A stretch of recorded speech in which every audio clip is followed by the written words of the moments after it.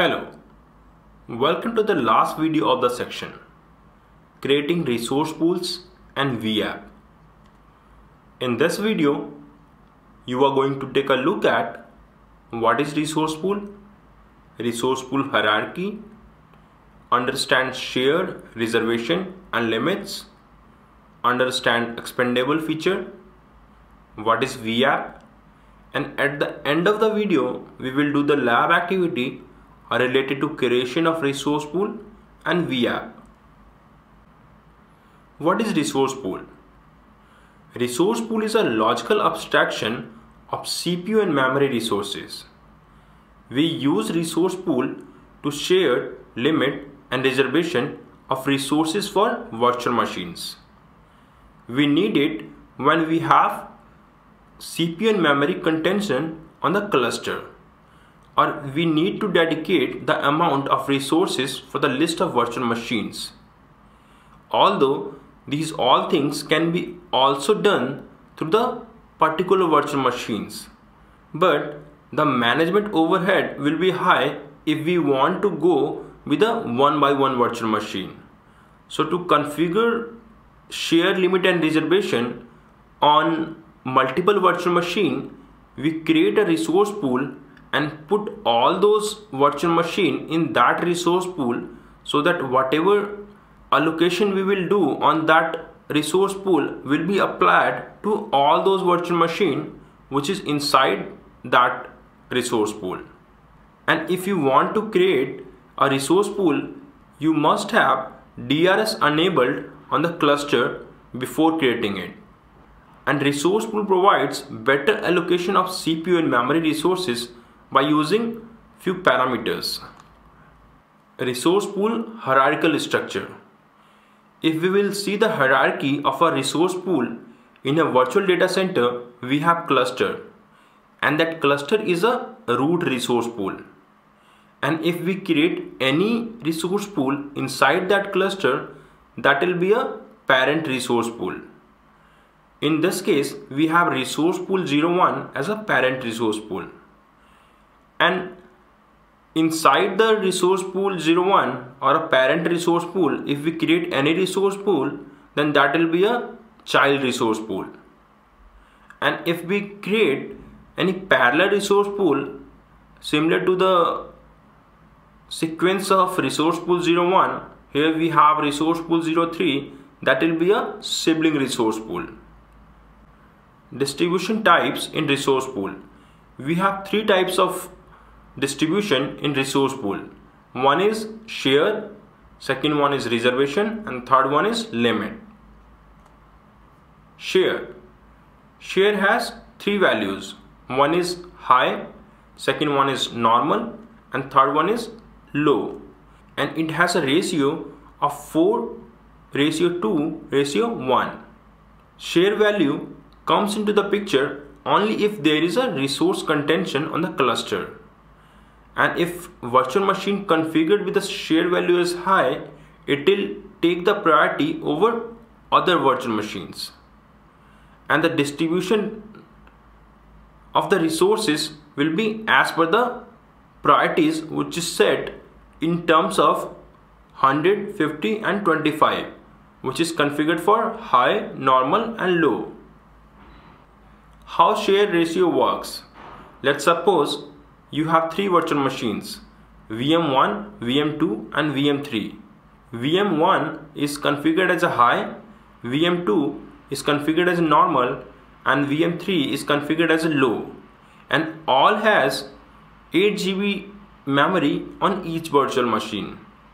In case of any contention, since VM1 has high share value, then it will get the 100% resources. It means it will get 8 GB of memory. And since VM2 is configured as a normal, it will get 50% of resources. It means it will get 4 GB of RAM. And the third one is configured as a low, that will get 25% of resources. It means the total memory which is assigned as 8 GB, that will reduce to the 2 GB. So that is how the shared value works. Reservation. Reservation define the guarantee allocation of resources to the virtual machine.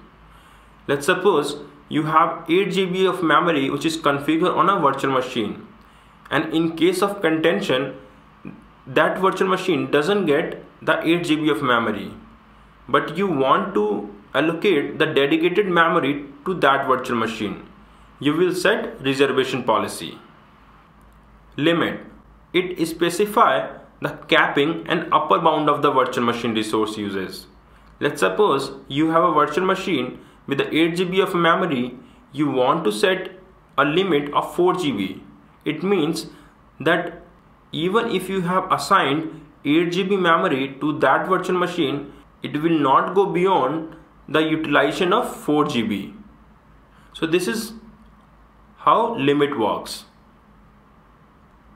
Resource pool options here, if you will see in this picture, we have CPU resources and memory resources. And in CPU resources and memory resources, we have share value, reservation value, and limit. And also we have expandable reservation option. What is that? Expandable reservation option, if it is enabled, then parent resource can give resources to child, and child resource can take resources from parent. But if expandable reservation is not selected, then parent resources cannot give resources to the child, and child resources cannot take resources from the parent. What is vApp? vApp is a kind of container which can have multiple resource pool, and inside that resource pool we can have multiple virtual machines. vApp helps to make a pool of virtual objects such as virtual machines, and it used to package and manage multi-tiered applications.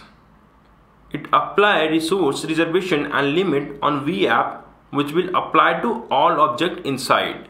You can also configure the CPU and memory limit and reservation to the vApp, and it has also option for the IP allocation policy. Like if you have set a virtual machine and you want to assign IP address to those virtual machine, you can configure those IP address in a vApp, and it will automatically assign the IP to the virtual machines. Apart from these features, vApp also has option for prioritizing to shut down and start a feature on the virtual machines, where we use it in most of the cases when we perform a disaster recovery scenario. Then we want to power on a specific virtual machine in a specific priority. Then you can configure that priority in a vApp that VM A will power on first and VM B will power on after VM A come up. Then that feature is available in vApp. So this is about the vApp. Now we will jump to the lab and we will see how we can create resource pool. We will add virtual machine to the resource pool. We will create vApp. We will add resource pool to vApp, and we will show other options of resource pool and vApp. Log into vCenter server.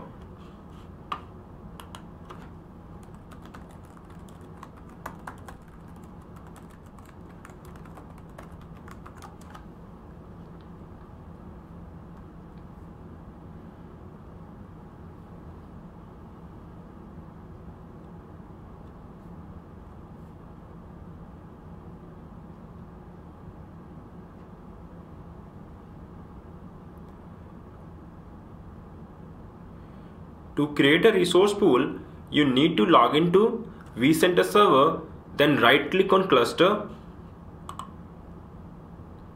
select new resource pool, give any name.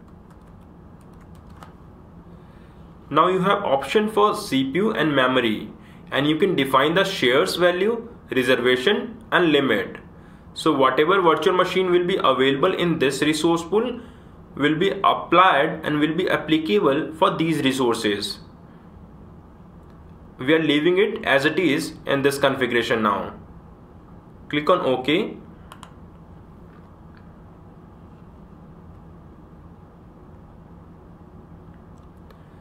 Now we want to add a virtual machine to this resource pool. To add virtual machine, you just need to drag and drop. Select this virtual machine and drag it to the resource pool.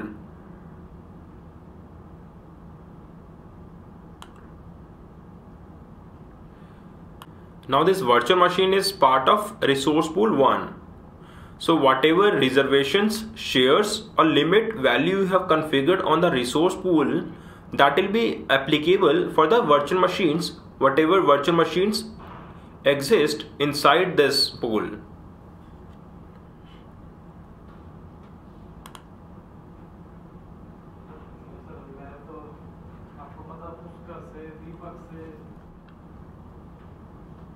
Now we are going to create a vApp. To create a vApp, again right click on cluster, click on new vApp, select new vApp, select create a new vApp and click on next. Give any name, select data center, click next. Here also you can define the shares, reservations and limit value for CPU and memory resources. We are leaving it as it is now. Click next. Click finish. Now you may ask that what is difference between the resource pool and vApp. So in resource pool you have only option for configuring the reservation, limit and share value. However, in vApp you have other options as well. Right click on vApp,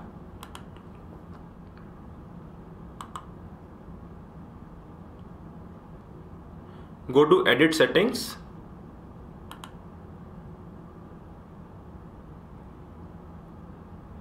here you can see that you have many options such as IP allocation, start order.